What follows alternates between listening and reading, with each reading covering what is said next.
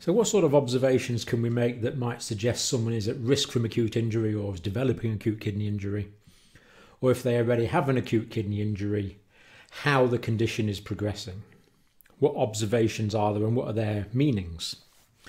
Well, first of all, let's remember that clinically, AKI is characterised by a rapid reduction in kidney function. There's reduced renal function. When I was young, we used to call it acute renal failure. So the kidney is responsible for maintaining many of the homeostatic parameters within the body. And if the kidney's not functioning normally, it can't function in this normal physiological way. So it will fail to maintain fluid balance, and fluid will be retained in the body. There'll be a positive fluid balance. And the kidneys also regulate the level of electrolytes such as sodium, potassium, magnesium, calcium, chloride. So if the kidney's not able to perform its physiological functions, then it can't maintain electrolyte balance, and there's going to be an electrolyte derangement. And typically electrolytes like sodium and potassium are going to be excessively retained. And the kidney is also responsible for regulating acid-base homeostasis. So if the kidney's not working, this is not going to be regulated anymore, and the person will tend to develop a metabolic acidosis. So this is the term we should be using. This is the new international term, acute kidney injury. It's replaced the term acute renal failure. And it's good because this allows earlier detection and management of acute kidney injury. To consider the disease as a spectrum of severity, from less severe forms of acute kidney injury to more advanced injury when acute kidney failure may require renal replacement therapy. So let's get down and look at some of these features in the next slide. Now, perhaps the most fundamental observation we can make is the urine output, particularly the volume of urine which is being produced. Now, normally we would say that someone should produce 0.5 mils of urine per kilogram of body weight per hour. But that's kind of based on their ideal body weight. So if someone weighs 90 kilograms, but they should only weigh 60 kilograms, then we should really calculate their urine output based on their ideal body weight rather than their actual body weight, because the fat isn't very metabolically active. So we're looking for 0.5 mils of urine per kilogram of patient body weight per hour. So if someone weighs 60 kilograms, we would expect them to produce at least 30 mils of urine per hour. Now with children, we'd like them to produce more. With children, we're looking at more 1 mil per kilogram of body weight per hour. And with very young children, with babies, we want them to produce 2 mils of urine per kilogram per hour. So we need to observe this. Now, how we observe this is just a matter for us to use our initiative, but we need the patient to urinate in something, and we then need to measure it, because we should do this quite precisely. Assessing accurate fluid balance and the urine that someone's actually producing is a fundamental necessity. Now, another fundamental consideration if someone's not passing urine is for us to decide whether it is that the kidney is not producing the urine, therefore it's not being passed, or whether the kidney is producing the urine, but it's being retained in the bladder. Because you'll know yourself, there's times when you haven't passed urine for several hours, but it's not because you've gone into acute kidney injury, it's because you haven't emptied your bladder. And of course there's pathological conditions which make voiding of urine difficult or indeed virtually impossible. So we need to differentiate, is there reduced production of urine or is there retention of urine? Now if there's retention of urine, the bladder will fill up and store the urine that the kidneys are producing. So I wonder if the bladder is full is a fundamental clinical question. So we can percuss the pelvis, we can palpate the pelvis, we can use ultrasound volumetric scans, we can use our clinical skills to decide if the bladder is filling up, in which case the patient is probably not in acute renal failure because they're producing urine that's filling up the bladder. As a last resort, if we can't decide whether there's urine in the bladder, then we may need to catheterise these patients. But we always retain catheterisation as a last resort. It's an uncomfortable procedure, but the key thing is if someone is developing acute kidney injury, it greatly increases the risk of infection, which we want to avoid if at all possible. Now, acute kidney injury is a sudden reduction in renal function or in kidney function. But it's vital to know, this is the key thing here, that this is reversible. All we need to do is keep the patient well enough to give them the time to spontaneously recover. We're dealing with a reversible condition. But the deterioration typically develops over 48 hours. Now, it can be more quickly than that, it can be slower than that, but typically the reduction in renal function takes place over about 48 hours. And nearly always there's reduced urine volumes, or the majority of cases there's going to be urine volumes. Now, you can get acute kidney injury where the volumes of urine are still produced, but that urine is not concentrated. But the concern we mostly have is with reduced urine volumes, because when there's reduced urine volumes, that's more serious. That's a more serious clinical syndrome. Now, urea is a waste product that contains nitrogen. Now, what happens is the cells of the body are metabolizing proteins and producing waste nitrogen. That goes into the blood and forms ammonia, but ammonia is very alkaline and very toxic. So the first time the ammonia goes through the liver will convert it into urea. Still nitrogen containing, but it's soluble and very non-toxic for the amount of nitrogen it contains. And because it's highly soluble, the kidneys can excrete it in the physiological situation. But of course, if we've got renal failure, the kidneys are no longer able to excrete the urea, therefore the amount of urea in the blood builds up. And this is called uremia, an increase in the amount of urea in the blood. Now, a group of experts called the Acute Kidney Injury Network like a more precise definition of acute kidney injury. And they say that an acute kidney injury is present when any one of these is present. So you only need one of these to present in your patient to diagnose acute kidney injury. The first criteria, an absolute increase in serum creatinine.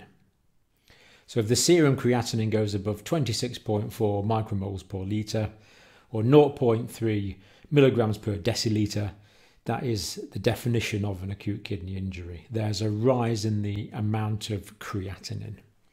And we've done a separate video in this series that goes into creatinine in quite a lot more detail if you want more information on that. Now, another possibility is that you can get an acute on chronic renal failure. So if someone can have a degree of chronic kidney disease, CKD, but then get a superimposed AKI, acute kidney injury, on top of that. And this will result in a percentage increase in serum creatinine of 50% or greater. So in other words, 1.5-fold from the person's baseline. So if someone's got previous chronic kidney disease or a degree of chronic kidney disease, it's good if we know their baseline creatinine, and then if it's going up 50% in this short period of time, if it goes up 50% acutely, then that's also classified as an acute kidney injury. And the third criteria is a reduction in urine output defined as less than 0.5 mils per kilogram per hour for more than a 6-hour period. So we should be observing the patient's urine volumes, ideally if we can, every hour. And if they're producing less than this obligatory 0.5 mils per kilogram per hour, and remember the kilograms is an ideal body weight, if they're producing less than this for 6 hours, that is also an acute kidney injury. So any one of those is a diagnostic criteria. So this is a patient we catheterized and didn't find as much urine in the bladder as we would have liked, as you can clearly see. And we have terms that describe this. So an oliguria is less than 400 mils of urine per day. So for an adult, that's well below the 0.5 mils per kilogram per hour. So oliguria, less than 400 mils of urine being produced per day. Olig means few, urea of course is the suffix meaning in the urine. Now anuria technically means without urine, an as the prefix means without. So anuria, it can mean no urine being produced at all, but we would classify a patient as having anuria if they're producing less than 100 mils of urine per day. And both of these are clearly very serious conditions, and anuria is particularly serious. If the patient is anuric, we are very concerned. Now, the most common cause of pre-renal failure is reduced perfusion of the kidney with blood. And that's probably most times going to be caused by a reduced volume of blood or some other form of shock. So the patient may well be hypovolemia, and it's the hypovolemia which is causing the reduced renal perfusion. But at the same time, the hypovolemia can cause other clinical features that we can recognise. So it's not that the acute kidney injury is causing the hypovolemia, it's the hypovolemia that's causing the acute kidney injury. And there may be other concurrent clinical features for us to look out for. So for example, increased capillary refill time. It takes longer for the capillaries to refill, indicating the patient may be hypotensive. Or there could be peripheral vasoconstriction with cold skin, pale skin, pallor. Cold peripheries, cold hands and feet.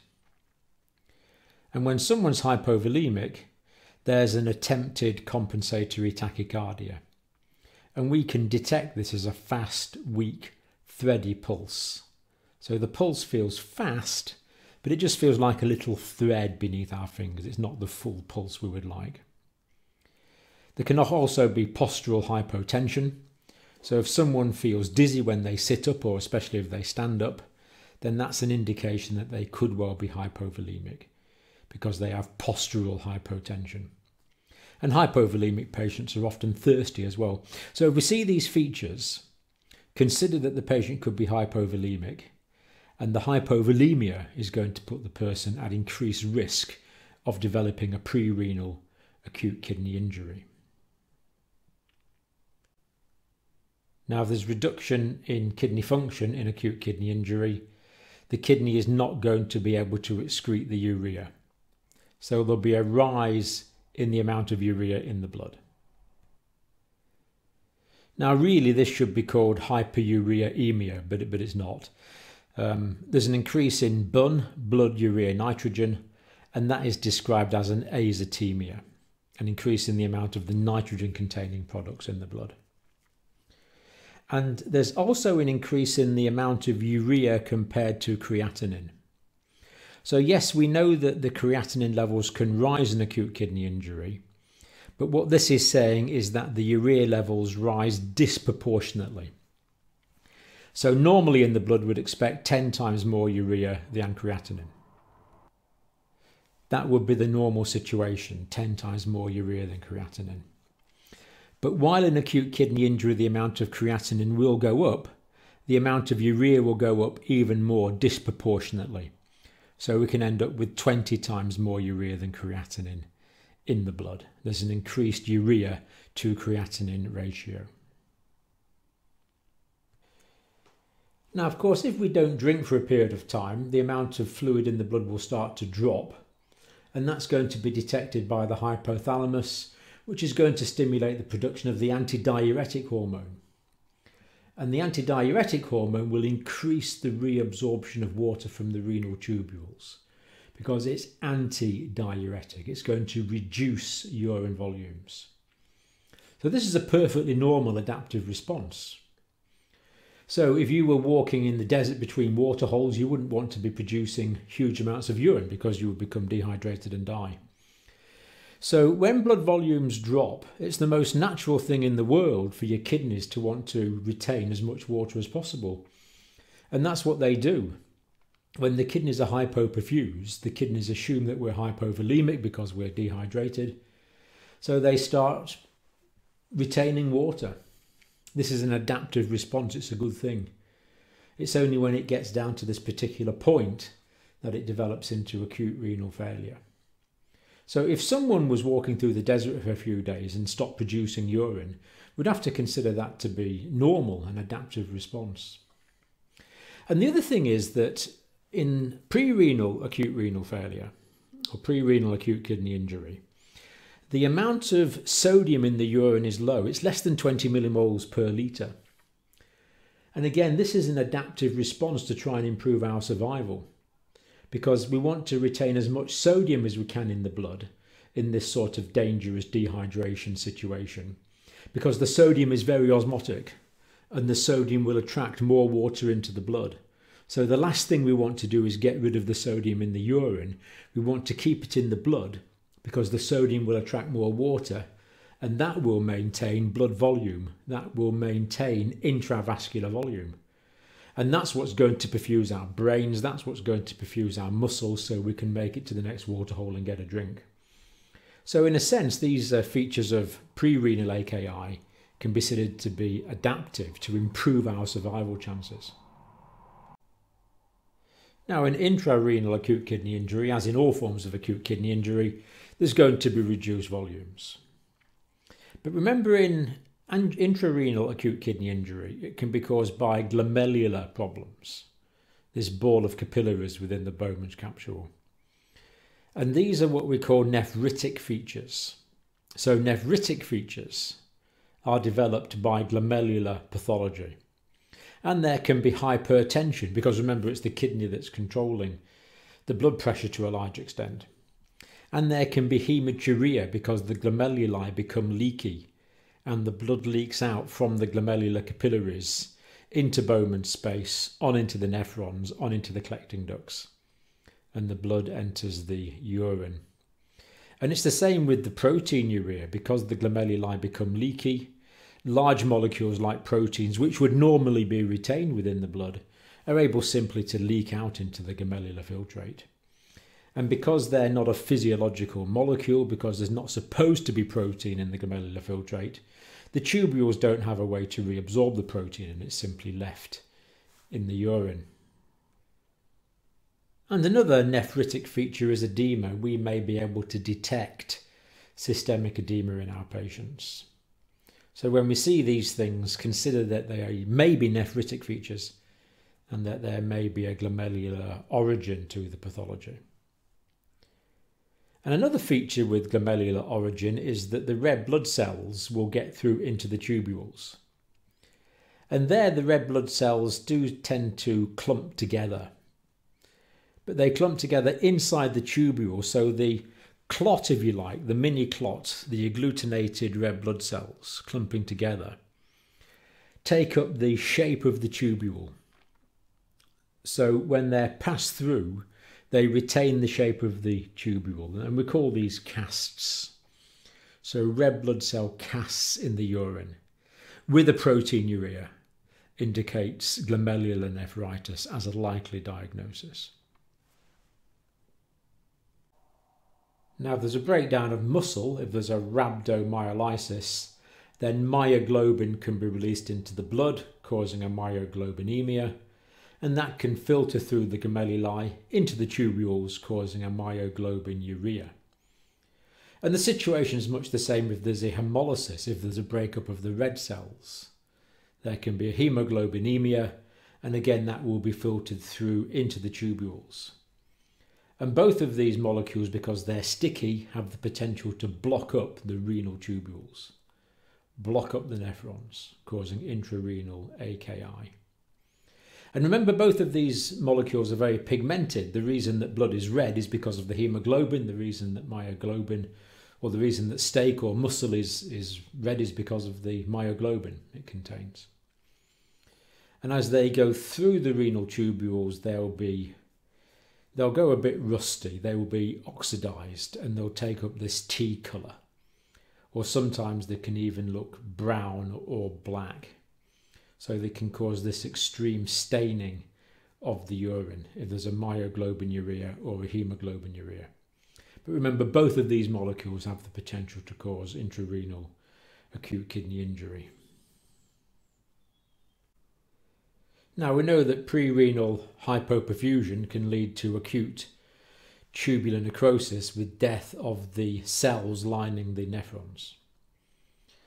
And these will slough off the basement membrane and they will collect, clogging up the nephrons, resulting in intrarenal AKI.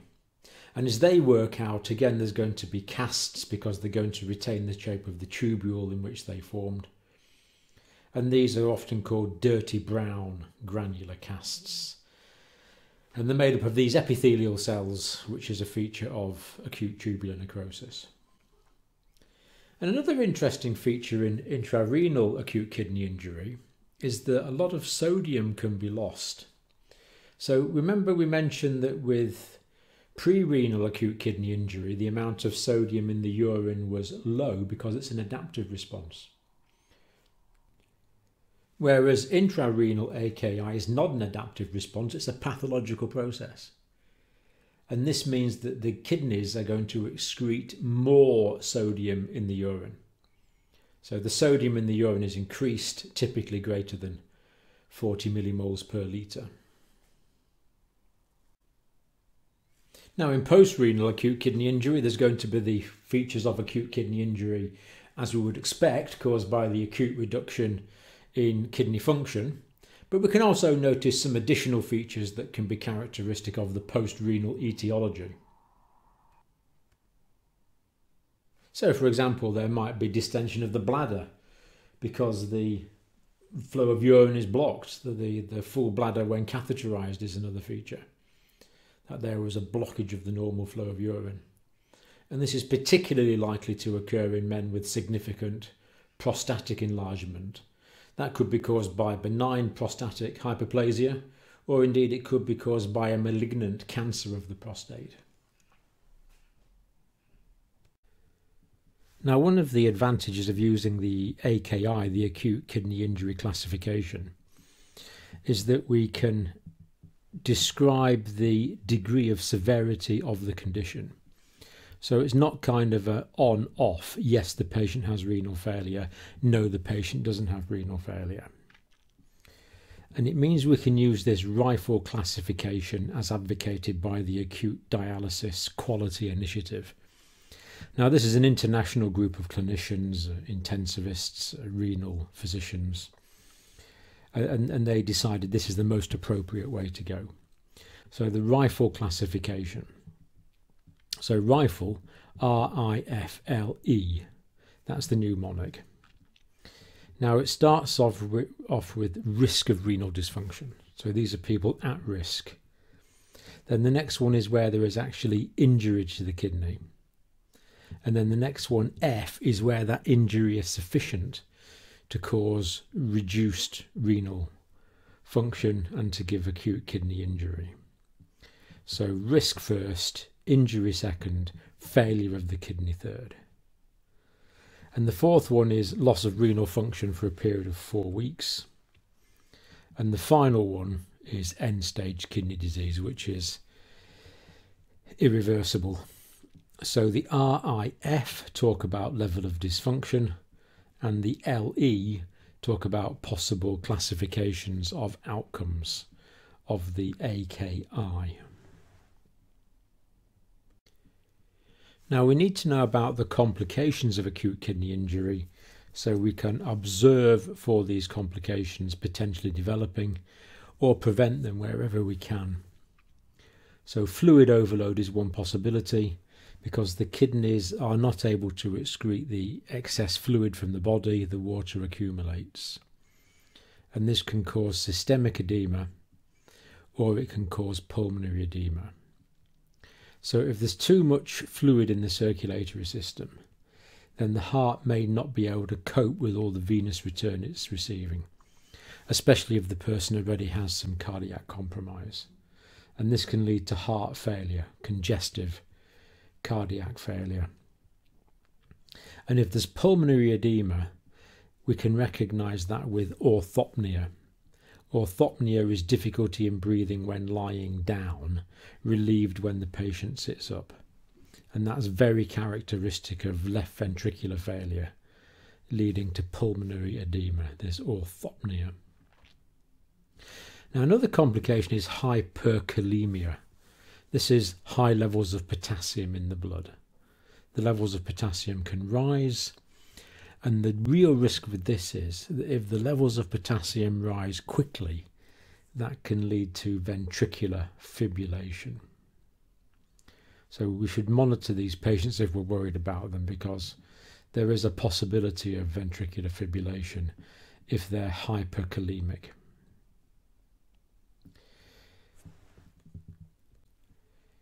Now, patients with acute kidney injury will start feeling unwell because they're retaining so many toxins in the blood. So there can be nausea, vomiting. Anorexia is a very common feature. People with acute kidney injury do not want to eat. And there can also be gastrointestinal bleeding. Now, these features here, the nausea, vomiting, anorexia and GI bleed, are largely related to the uremia, which we'll consider on the next slide. Infections are going to be more likely, particularly of the lung and of the urinary tract. So we need a high index of suspicion for the development of infection. And if these patients become septic, that's going to greatly worsen the prognosis. And there's other conditions which are more probable to be concurrent with acute kidney injury. They're not actual complications of the acute kidney injury, they're not actually caused by it, but they do often occur together. So we need to keep an eye open for pancreatitis, jaundice and hepatitis. Now, of course, there are certain amounts of urea in the blood all the time, but uremia means an increase in the amount of urea. And as we see from the diagram on the right, from the structural formula illustrated there, the urea molecule contains a lot of nitrogen. There's an H2N and there's an NH2 group. And that's the reason that the liver synthesizes urea. It's to package the waste nitrogen in this highly soluble, relatively non-toxic molecule prior to excretion via the kidneys. But of course, if the kidneys aren't working properly, if there's an acute kidney injury, the urea will accumulate in the blood. And this causes anorexia, nausea and vomiting. These are features of uremia. And pruritus is itchiness, the skin becomes itchy. And there can also be what is called a urea frost. So if there's a lot of urea in the blood, that will enter the sweat and go onto the surface of the body. The water component of the sweat will dry, and that will leave the white powdery urea on the surface of the body. And sometimes when you run your fingers over the surface of the patient's skin, you get this white powder on your hands, and that's called urea frost, because the urea will dry and crystallize out on the surface of the skin.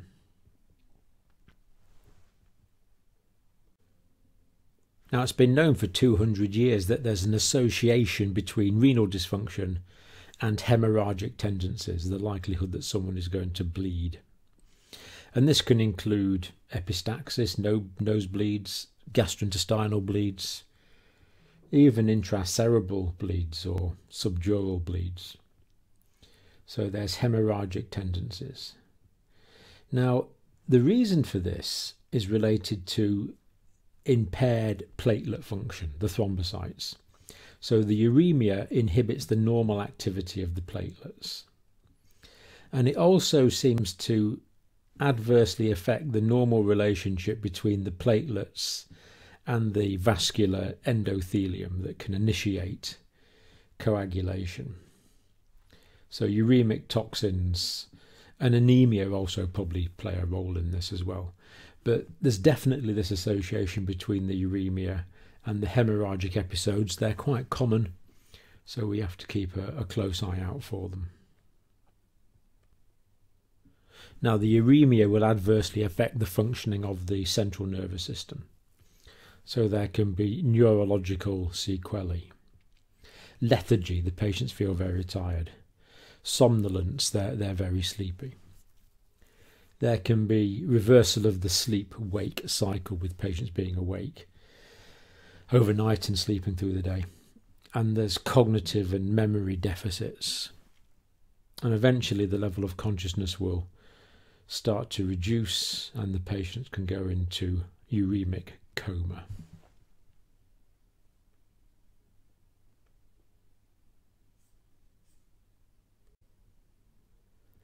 Now, what about the course of acute kidney injury? There's going to be a natural evolution, because remember we said that our aim is to keep the patient alive and well until spontaneous recovery will come about. And this usually takes between 7 and 21 days. So in most cases of acute kidney injury, the kidneys will spontaneously recover in between 1 week and 3 weeks, as long as we can keep them healthy during that time. If there's sepsis, if there's continuing infection, that will adversely affect the evolution of the condition and prolong it. And then as the condition starts to resolve, there's often a diuretic phase. Now, a diuresis is an increase in the volume of urine produced. So there can be an increase in the volume of urine produced. So the patient can go from being oliguric to being polyuric really quite quickly, and this diuretic phase can last for a few days.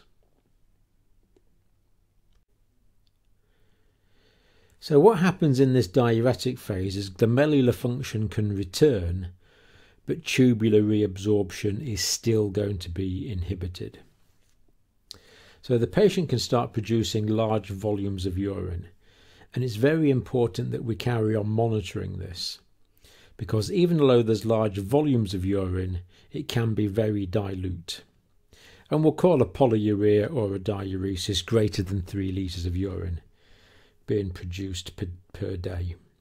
So we have this situation where glomerular filtration starts working again, but reabsorption is not yet physiologically effective.